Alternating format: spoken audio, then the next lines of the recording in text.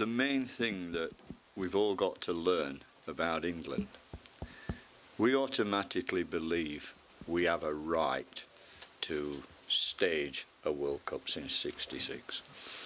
I think if FIFA had laid the ground rules and said to us, we're not going to bring it to Europe, we're going to take it to there, they'd have saved us £19 million, which, looking at it, had been a great thing that we could have put into grassroots and we could have done something about it. I think the press. But at the end of the day, if you don't tell the truth, what's going to happen? And I believe that England didn't understand the ground rules when we went into it.